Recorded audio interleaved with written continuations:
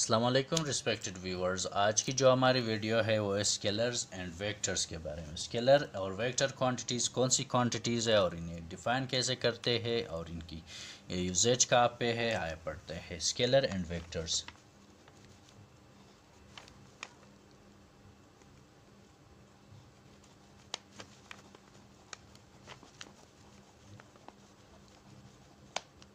Physics में हमारे साथ दो किस्म की वैल्यूज़ होती है, एक होती है स्केलर क्वांटिटीज़ और दूसरी है vector quantities.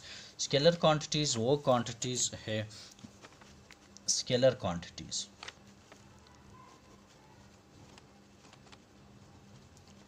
Scalar quantities scalar quantities वो है that can be measured. Such quantities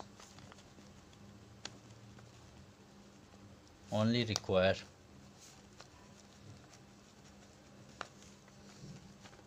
magnitude for its description.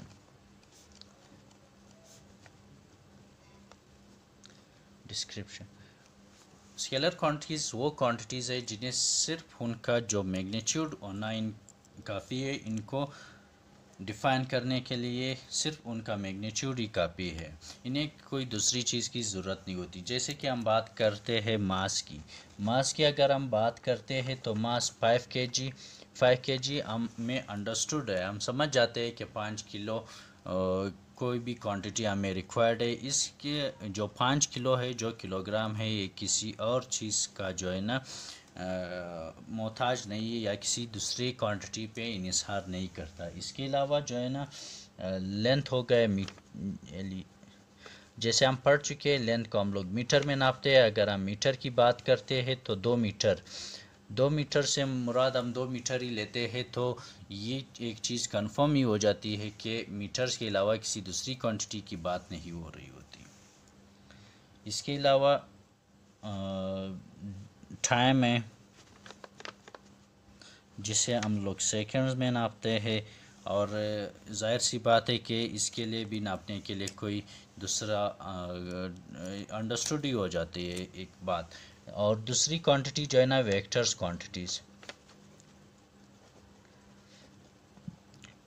Such quantities require magnitude and direction.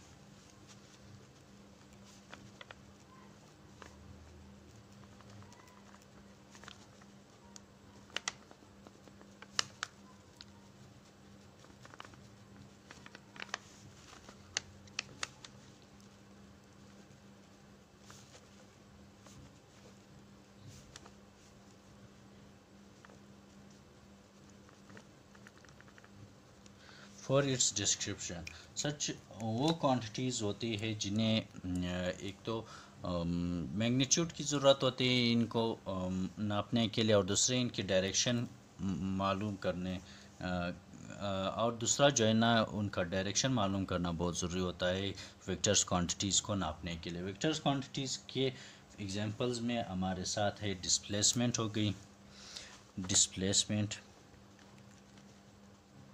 Displacement हो गई, और फिर हो गया फोर्स हो गया। Force displacement the shortest distance between 2 points is known as displacement, and force is equal to ma।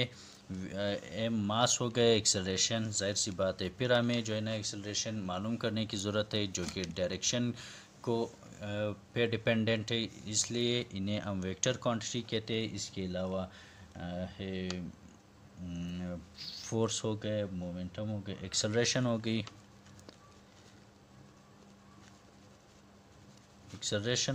We upon T. Velocity में तब्दीली की शरह को एक्सेलरेशन कहते हैं। The rate of change of velocity is known as acceleration.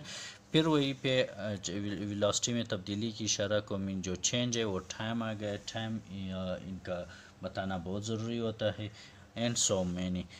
इसी तरह की बहुत सारी किस्में हैं वेक्टर्स क्वांटिटीज़ की।